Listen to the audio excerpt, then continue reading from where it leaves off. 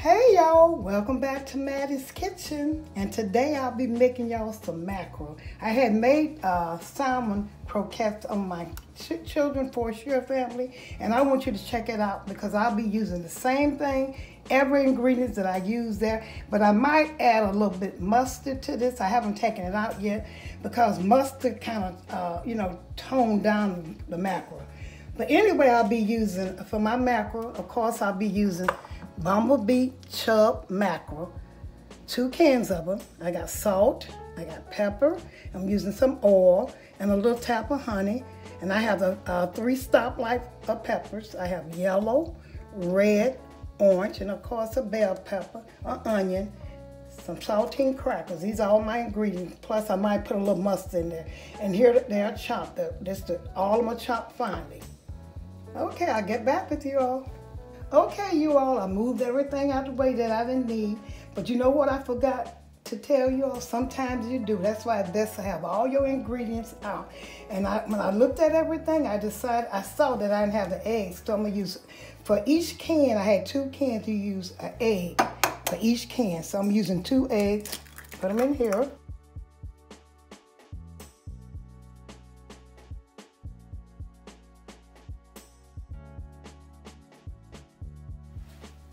But I did, like I said, I used 2 cans. And you know when you're using salmons and mackerel, they have bones in them. So you make sure you take the bones out of them and throw them away. Some people say the bones are good for you, but I don't know. I'm not taking no chance on it. It says it has good vitamins in it and in the bones, but I took them out. I deboned them. And this is 2 cans.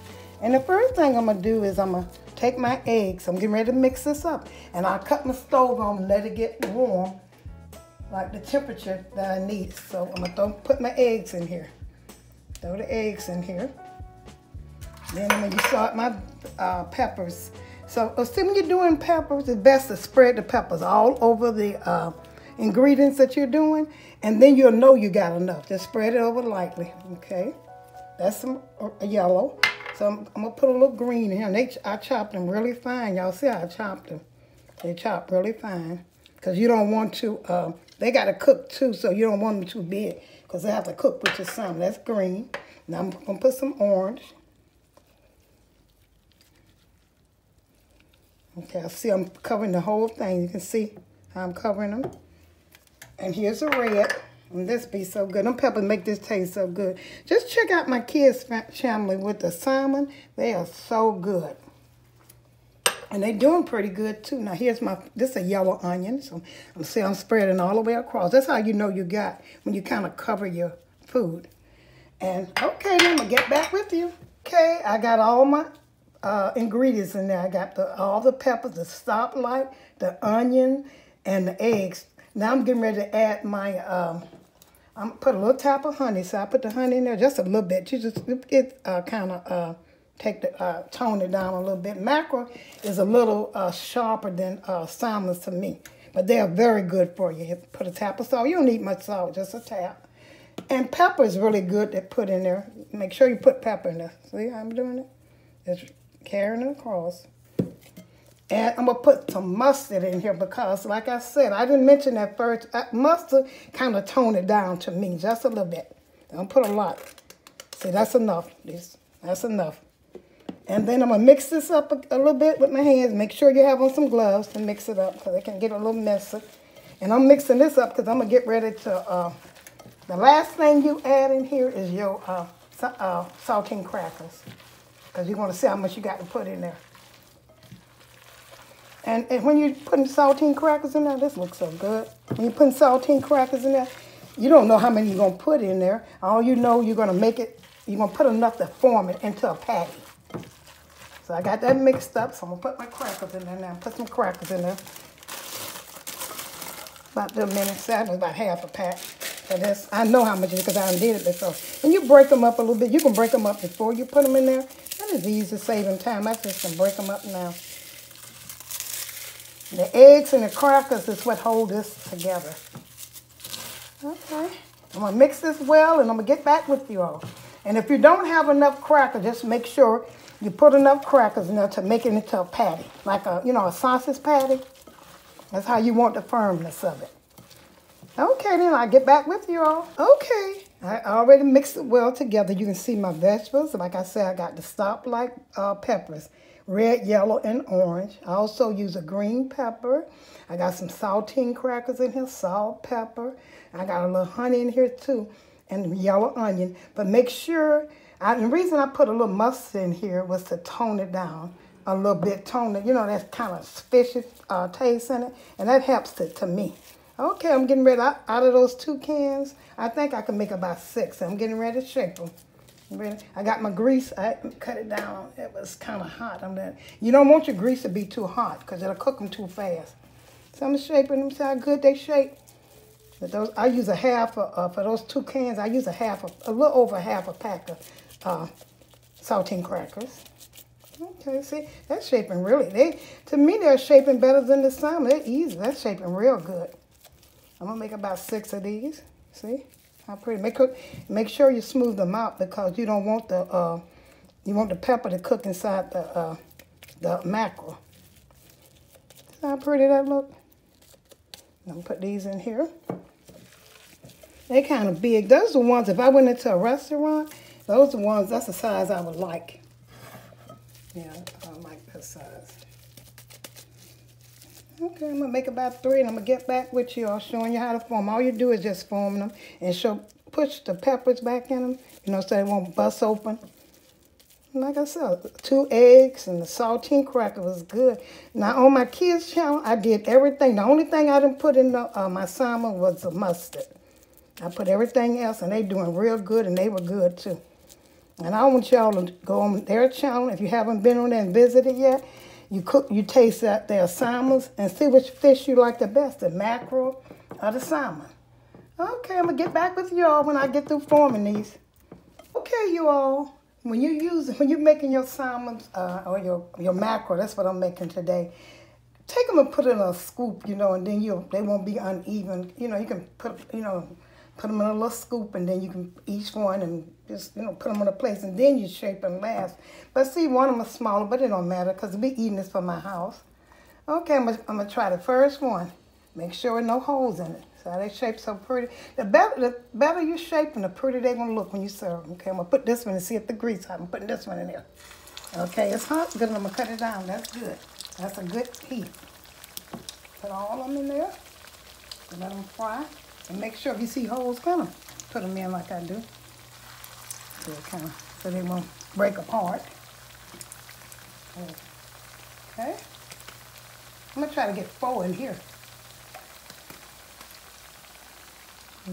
Now see the grease, you don't want the grease to cover them. See, that's enough grease in there. Or whatever you use, olive oil, shortening, lard, if you ain't got the lard, use that.